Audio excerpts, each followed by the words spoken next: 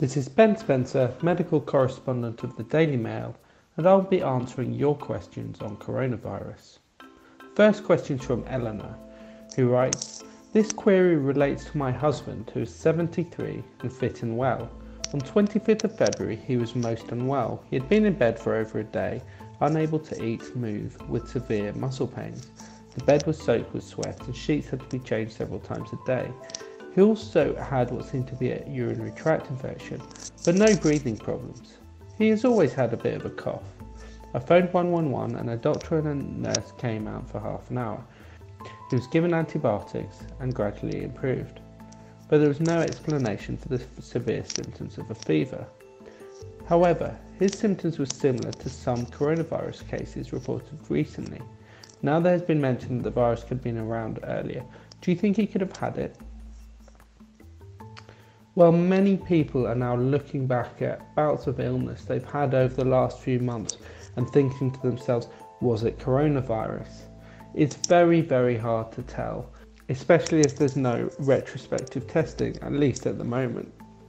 In the next few months, the government's hoping to bring in antibody testing, which will tell if someone's had the coronavirus in the past. That's going to be a huge benefit to everyone. But at the moment, I have to say this doesn't sound like a case of coronavirus. Nearly everyone who suffers symptoms with coronavirus suffers breathing problems. That's because the virus itself nestles itself deep in the lungs. So nearly everyone has a hacking cough and a fever. If your husband had symptoms of a urinary tract infection, and the doctor and nurse who came obviously thought he did because they gave him antibiotics, it's likely that it was an infection rather than coronavirus. An infection like a UTI often does cause a fever, so that would explain that. Georgia writes, "Are we allowed to go for a 3-hour walk directly from our home, or is there a time limit on daily exercise?" The government has set out exceptions to what it says is the basic rule that everyone should stay at home. Now, one of these exceptions is going out once a day to exercise with people you live with or by yourself.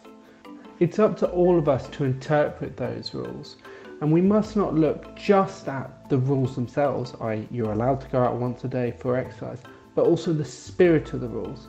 And the spirit of the rules is to keep as many of us as possible at home. The government accepts that that's not practical and that we need to get out a little bit at least to exercise, and that's why it's said you can go out once a day to exercise.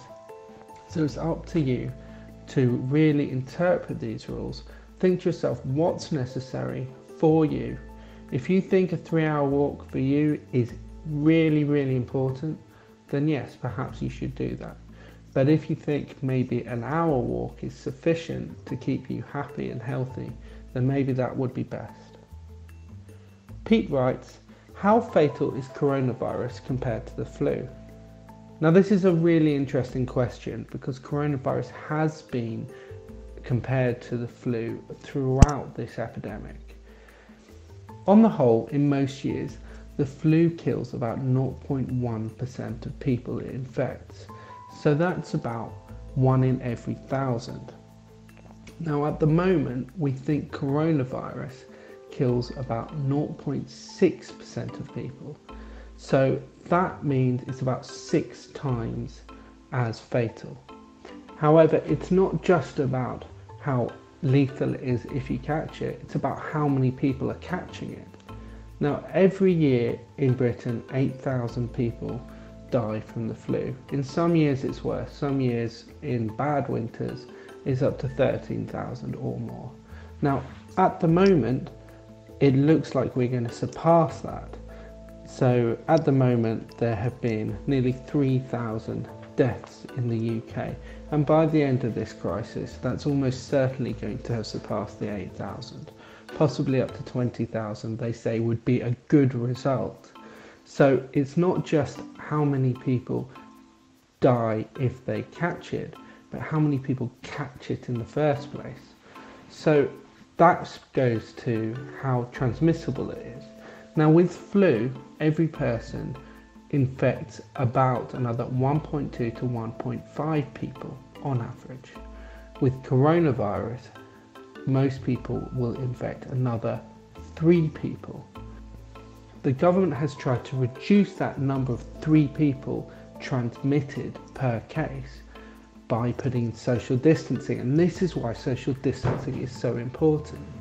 If you can get that 3 transmissions down to 1 transmission, it means that every case is only passed on to 1 more person, and once that happens, the virus and the epidemic will stay at the same size because every case is only replaced by 1 other.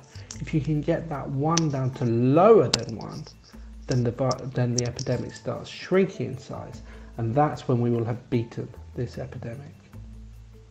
The next question is from Janie, who writes, will death rates for other illnesses go up because doctors are too busy with coronavirus?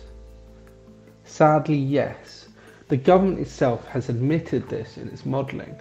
Chief Medical Officer Chris Whitty said right from the start that there are 3 ways people die during this coronavirus outbreak. The first way is if someone gets coronavirus and then dies from it. That's a direct death. The second is if someone is ill for another reason, goes to hospital, and the hospital is overwhelmed because of coronavirus, and they die because they don't get the treatment they need. And the third way, which is possibly the saddest, is people dying because of the social isolation and the social distancing measures the government has put in place. And there we're talking about people not getting the care they need, perhaps people in isolation falling over and hurting themselves. So yes, death rates for other illness will sadly almost certainly go up because doctors are too busy with coronavirus. We're seeing already that urgent operations are being cancelled, even cancer treatments being cancelled in hospitals as doctors try and really focus on coronavirus. And this is one of the very, very sad things about this epidemic.